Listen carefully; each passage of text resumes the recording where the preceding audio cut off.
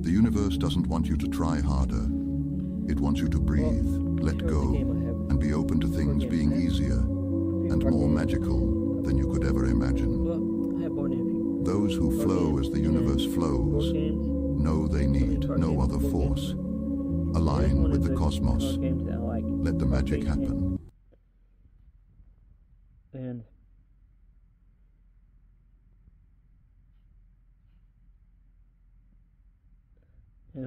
that's how to play the game in case you don't know how to play it. But it can be a fun game for 2 to 6 people, according to this. So I don't know. I was thinking when I was watching. I looked at this when I glanced over at this game. I was thinking maybe like life is that way, where like sometimes we get stuck on a certain phase in life, and we have to like move. We have to like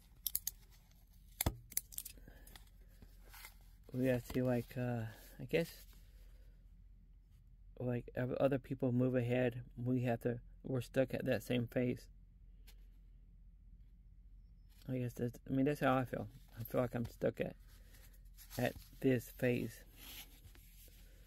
I'm stuck at I'm stuck at phase 1.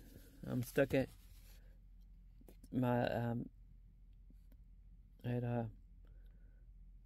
like that phase in life where you are just beginning and don't exactly have a life of your own yet, but you hope to have a life of your own soon, and like a first career and first boyfriend and stuff like that. And me, I'm stuck at that phase just before starting out, just before starting your life, that phase of in between.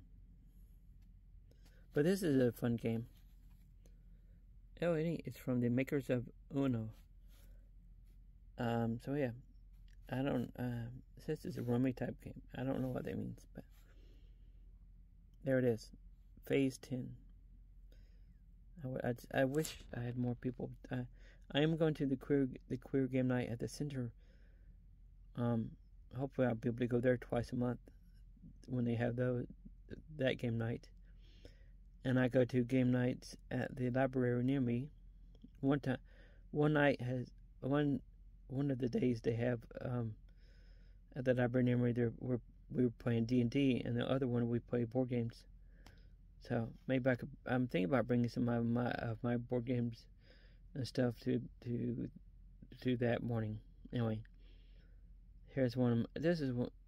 Might be one of my favorite games, phase 10. But here it is, phase 10.